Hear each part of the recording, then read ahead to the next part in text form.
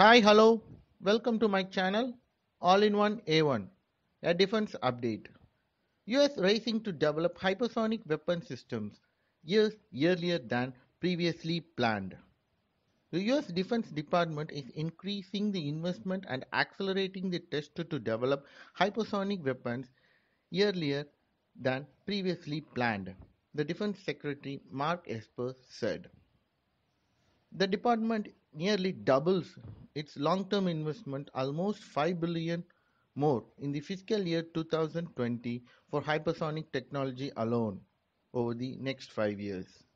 Our 2021 budget will be even stronger, Esper said.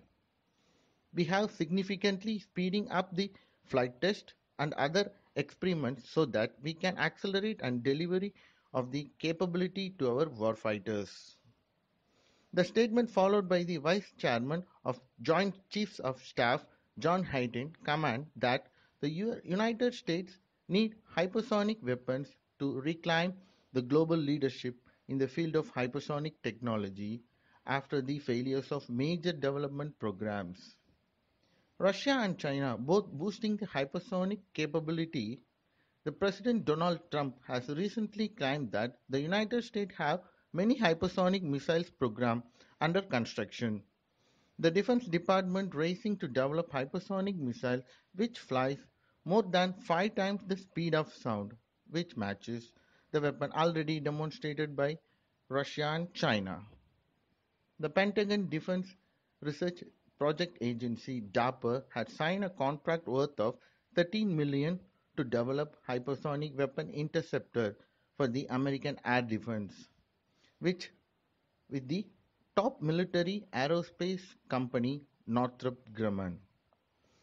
This contract provides a research, development and demonstration of a hypersonic technology that is critical for enabling adversaries intercept capability against maneuvering hypersonic targets in the upper atmosphere. The announcement of US Department of Defense website.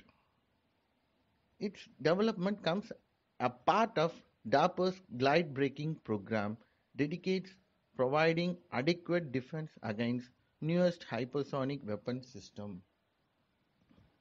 The program was initiated along with the US planned to build its own hypersonic missile, and soon after Russia and China presented that program in the field of hypersonic technology.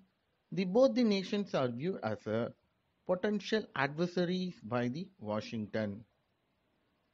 Thank you. Thank you for watching. Please like, share, comment and subscribe. Thank you.